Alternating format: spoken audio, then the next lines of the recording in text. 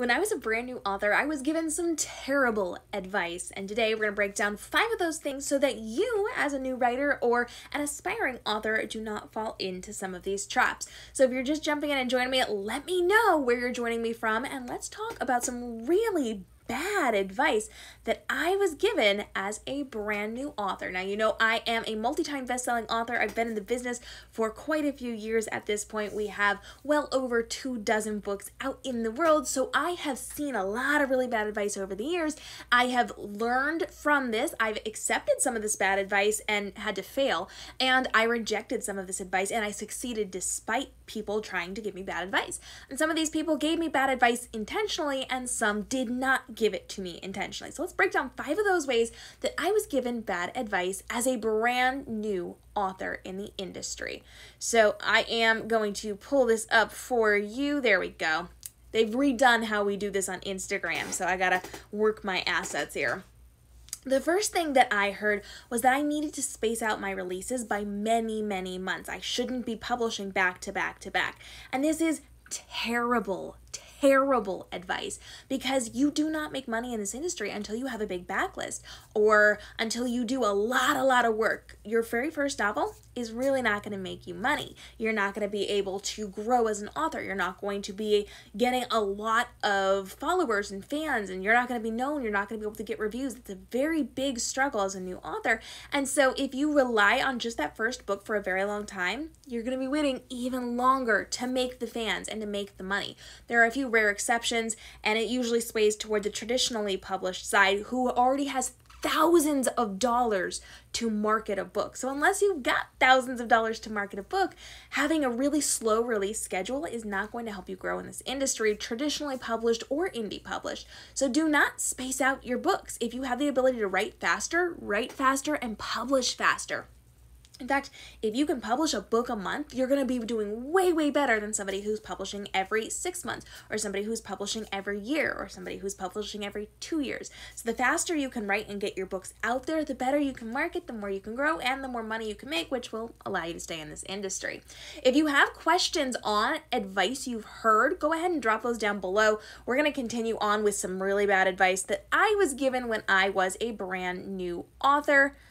There we go. The next one is that I would make a few $100s every single month right off the bat. So the gal who was trying to pull me into the publishing industry told me a lot of not truths back in the day, and I very much accepted her word for a long time. And she had told me that she, with one book out, only selling a handful of copies a month, was making a couple $100s. This is just false. We know that most authors make maybe $1 or $2 off their books, sometimes as low as 33 cents off of every book sale. And so you are not going to be making a lot of money right off the bat, especially if you only have one book out, which goes back to our first problem. You should be releasing as quickly as possible to build up your platform so that you can grow and make that money. You are not going to make a lot of money right away. It's going to be a long process. You're going to have to get a lot of backlist out. You're going to have a lot of options for people, and you're going to have to do a lot of marketing, both paid and organic marketing. My goodness, I'm sorry about this chair squeaking. Man, I don't know what to do about this chair. But you want to make sure that you're aware that you're not going to make money right off the bat. So you do have to invest into marketing. You have to invest into your editing and your publishing and your covers and your formatting and like all of these things. Whether you're traditionally or indie published, you are still paying for things. So don't be under the impression you're going to be making a lot of money right away. It's simply not going to happen, again, unless you are with one of the big 5 publishers and they signed you with a huge signing bonus. That early advance is really big. Otherwise, you're not going to be making a lot of money, especially right off the bat in this industry. Go ahead and drop your questions about advice you've heard in this publishing industry. I want to make sure that we are getting those questions answered for you as we are here hanging out today. The third piece of advice was, yes, that publisher is safe to work with. And I want to tell you a little bit of a story. You all know I got a lot of contracts offered to me right off the bat when I was in this publishing industry. I turned them all down, and for a year I did nothing with my book until I found the right fit for me. I then had to make sure I was researching before I was working with other publishers as I was going through this whole process. Part of that is to go to other authors who work with these publishers and ask how their experience has been. What I learned very quickly is that these authors will lie in a lot of cases because they have NDAs, non-disclosure agreements, where they're not allowed to talk about it. Now, if your publisher has an NDA, that's really shady. That's a red flag. You should run. Not all publishers have these. You're not allowed to say proprietary information, so like internal secrets you're not allowed to talk about, but you should be able to talk about your experience. If there's ever an NDA as part of your contract, that's terrifying. It's a red flag and you need to run. But people will also be very nervous about their careers. If they're locked into a contract, and remember, most book contracts are 5 years long. If they're locked into it and it's not a good environment, they're going to be very nervous to say anything negative about that person or about that company. For me, I had a company I really wanted to work with. I checked with my author friends and they said, yeah, it's good. And then I went and I got on a phone call with this publisher. The publisher proceeded to trash her husband, who was outside mowing. She took the phone call while she was running on the treadmill because that's how important I was to her. She bashed her authors. She said some really awful things. It was a lot of red flags. And I did check with my publishing lawyer without signing anything. I made sure, like, this really is a bad idea, right? And she confirmed, bad idea. Turns out, not too long later, I then heard from this author and my other author friends with this publisher. This publisher had been bullying their authors. They'd been stealing from their authors. To this day, this publisher is in existence and is taking on new authors. They are using the money they stole from the other authors to pay their legal fees. And no, that was incorrect. They are paying off the authors that they stole from with the new authors that they're bringing into their publishing house right now. It's still in existence. So a lot of really bad things came out. They dropped a ton of authors because they got caught. They said, okay, we're done. We're cutting ties. They kicked out 90% of their authors and just said, goodbye, you're done. And they then had to fight all these legal battles there, which they're still into today. And I heard from these people saying, we couldn't tell you the truth. We couldn't tell you what it really was like because we were afraid. If you spoke out about her in any way, shape, or form, you would not only be bullied, but you would be publicly harassed. She threatened their careers to destroy them, all of these things. So yes, it's really important to be checking with the authors who work with these publishers, but don't take their word for it because in a lot of cases, they can't tell you the truth because they're afraid or because there's an NDA. Sometimes they will be able to, but like I've even had good friends of mine tell other people, their friends, that it was okay to work with publishers I know because I've been connected with them was not a good situation. So there's a lot of stuff that goes into it. So just because somebody says, yeah, the experience with that publisher is good, doesn't mean that that's true. Go ahead and drop your questions down below. We're going to get them answered in just a minute. I want to get through the last couple of things that I was told as a brand new author that you really need to be paying attention to. Is this my last one? It might be. I'm not sure what number I'm on. Another thing that I heard, though, was that it should take you months to write your stories. I have had so many authors jump into this industry just because they're not capable of doing something, saying that you're not capable of doing something. They say that it should take you a couple of months to write a book or a year to write a book, when in reality, people who are really good in this industry, who have trained themselves and disciplined themselves and have the skills and abilities, can write a full-length novel in 2 weeks and have it fully self-edited and off to their professional editor, ready for publication within 2 weeks. So there's going to be a difference in how people are writing. Some will write fast, some will write slow. Your book should not take more than a couple of months to write. If that's the case, you're probably doing something wrong for you, and you should change the way that you're working, or you should change the project that you're working on. If it's taking more than a couple of months, that's a problem. But that's something you need to look into for you. But if you write really fast, if you write a book in 2 months, or if you write a book in 3 months, or if you write a book in 2 weeks, there's nothing wrong with that. So people who give you that advice are bitter because they can't do it. And I've seen a lot of people try to cancel me and destroy me and others like me for writing faster than them. I've seen people try to go after editors because they got work done really quickly where their editor would take months to do anything. So you're going to get a lot of really bad advice on that front, and you just have to kind of keep that in mind. Your pace can be different than other people's paces. If you've got questions on bad advice or potentially bad advice in this industry, drop it down below. We're going to get that answered for you in just a second. And I appreciate all of you joining me for today's conversation. Oh, one more. For today's conversation, that's a little bit later than usual because construction's going on here. So we're here an hour later today. The last really big thing that I heard as a new author was that you don't need a website and you don't need a newsletter. And this is so freaking false. You absolutely have to have a website. It is 2021, people.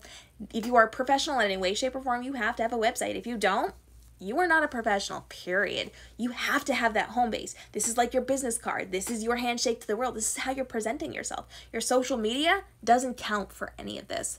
Period. Just because you have social media platforms doesn't mean anything. You have to have a website. And again, it's 2021. Do you know how easy it is to make a website? They have drag and drop templates now. They're really cheap to access, or you can hire somebody to create a website for you. It's so easy and accessible and cost effective. Like, it's not even expensive to get a website these days and maintain it on a monthly basis. So you can absolutely get one as you are jumping into this industry, and you should have one by the time your first book comes out. If you don't, there's definitely a problem. Make sure you have that website. But the second part of this is the newsletter. So with newsletters, you have to make sure that you have a newsletter that you should be sending out no less than once a month, but better once a week. This is because social media doesn't cut it. We just talked about this. Social media doesn't cut it because you don't own social media. If you're posting on Instagram, if you're posting on TikTok, that's great. Build up your following. It's a great way to communicate with people. But what happens if something goes wrong? Let me tell you a story.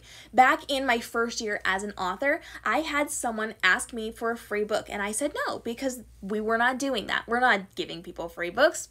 This is an industry, okay? We're being professional about this. They wanted me to send them a free book, and I said no.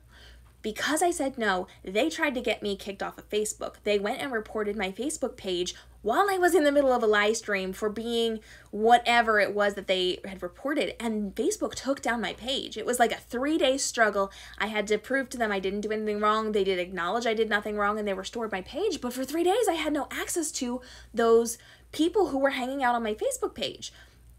At any given time, TikTok can be banned. Instagram can shut down. The algorithms can change and prevent people from seeing the content that you're posting. You have no accessibility to your fans via your social media.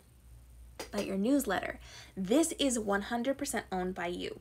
You have those contacts. The only way people can miss your posts or your emails is if they actively delete that email from their inbox. It's not like accidentally missing an Instagram post. They will always see your content unless they choose not to. You will always have access to them, even if Instagram shuts down, even if TikTok gets banned, even if YouTube is no longer accessible to people without paying or without whatever. You will always have access to your newsletter, people, and be able to deliver the content and the conversations that you need to through your newsletter. So you absolutely have to have a website, and you have to have a newsletter by the time your first book comes out, period, no excuses.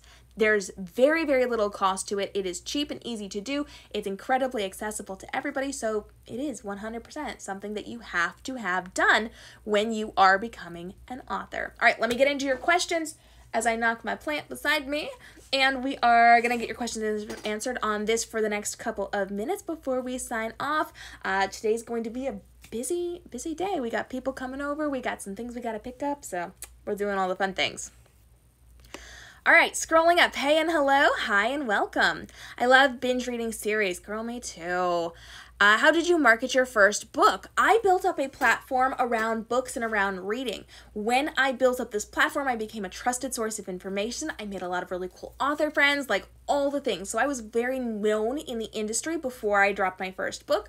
And then I was able to market through social media, through my live streams, through my different presentations. I ran a lot of events, a lot of launch parties. I was helping other authors out marketing, all the good, fabulous, wonderful things. So I very strongly built up my platform first, not in a look at me way. I didn't even tell people I had a book until the book was out, but I built up my standing in the industry, became a trusted source of information, and then presented them with my book, at which point it went really well. How do you know a publisher is safe to work with?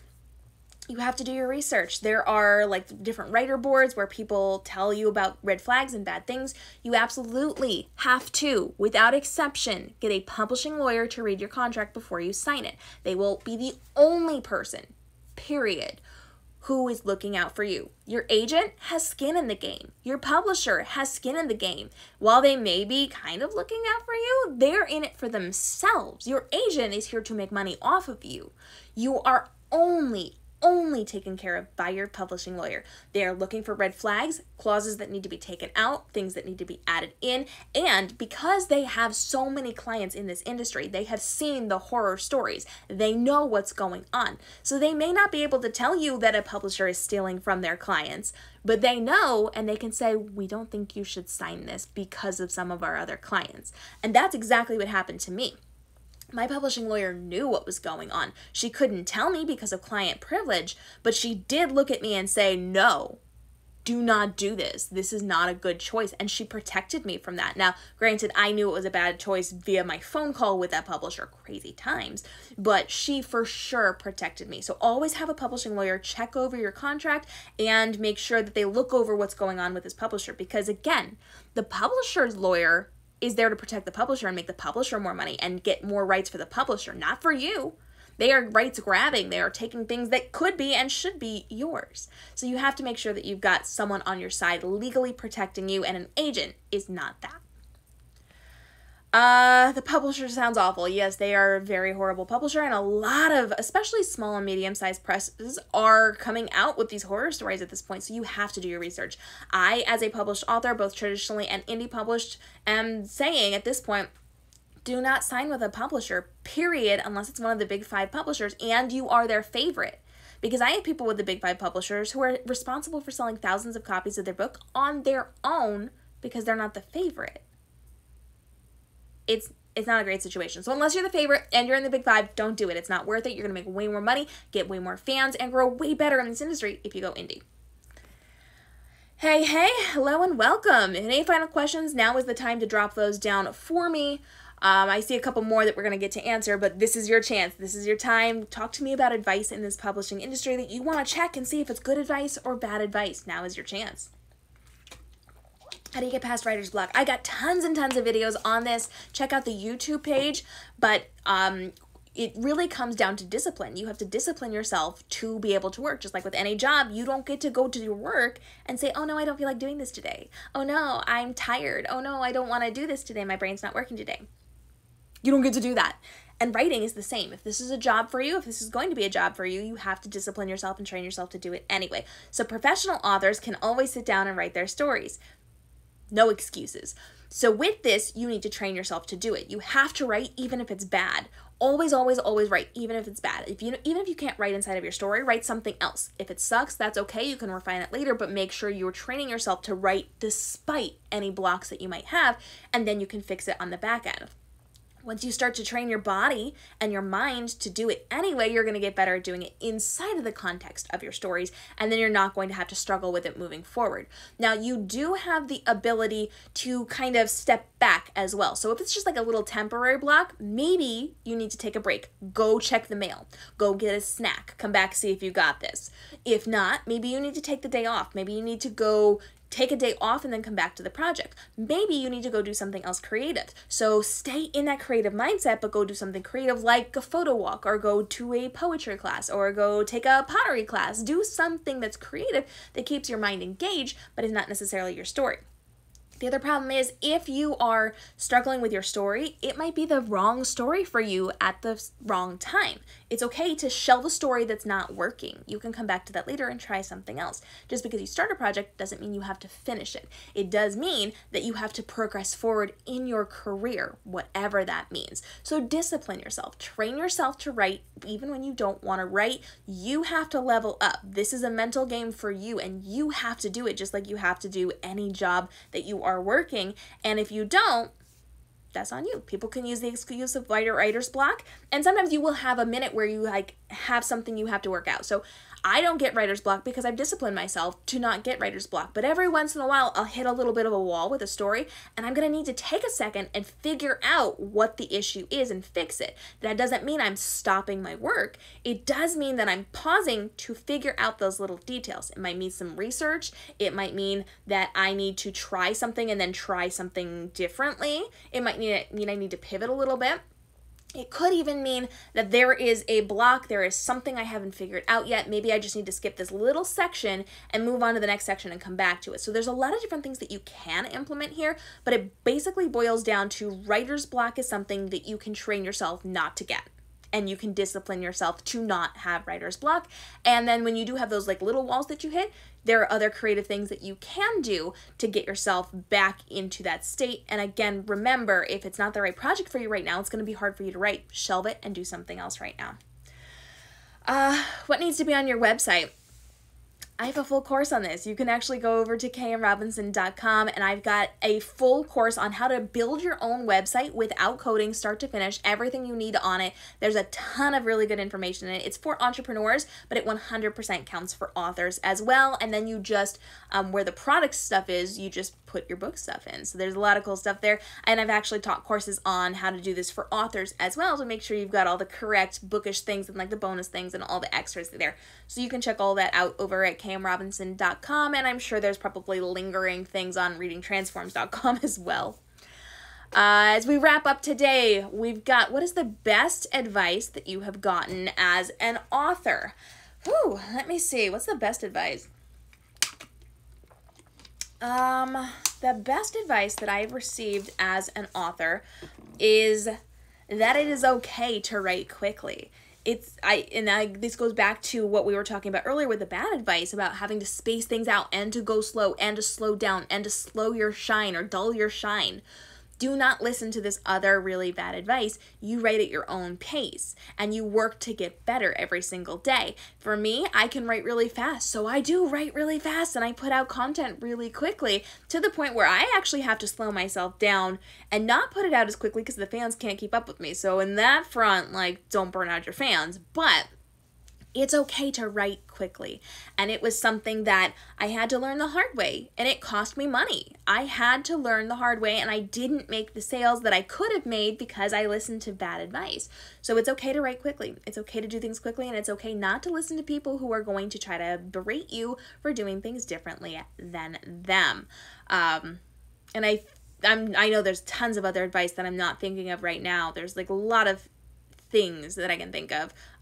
People on covers sell better than objects. So if you were trying to make money, especially in the indie space, always have a pretty girl in a pretty dress. It sells books. Trust me. Let's see. There's a lot. There's a lot of advice. Maybe we'll do somebody remind me, maybe next week we'll do the best advice I've been given as an author. So this week we did bad advice. Next week we'll do good advice. That'll be a fun twist on this. So join me next week. We're here every single Wednesday at 3 p.m. Eastern, except for today, which is 4 because there's construction here. And we will be back next week with another Q&A. We're going to talk about the good advice that I've gotten as an author. And join me on Friday. This, again, is usually at 3 p.m. Eastern, but it will be at 4 p.m. Eastern on Friday on TikTok for an open Q&A. Ask me anything goes with that one. And we're gonna beat the construction and work around it in the afternoon. It'll be lots of fun, and we dropped some really cool content today, so make sure you are checking that out as well. Y'all, make sure you leave a comment on this video. It's gonna be up in the next couple of minutes because the comments in the chat don't count for the comments in the comment section. So please make sure you leave a comment with your best takeaway from today's conversation, and I will see you again in the next video. P.S. Dropped a new YouTube video last night, dropping a vlog tonight on the YouTube channel, youtube.com/KMRobinsonBooks for more. All right, friends, I will see you during our next live stream. Until then, I hope you have a great day and stay inspired.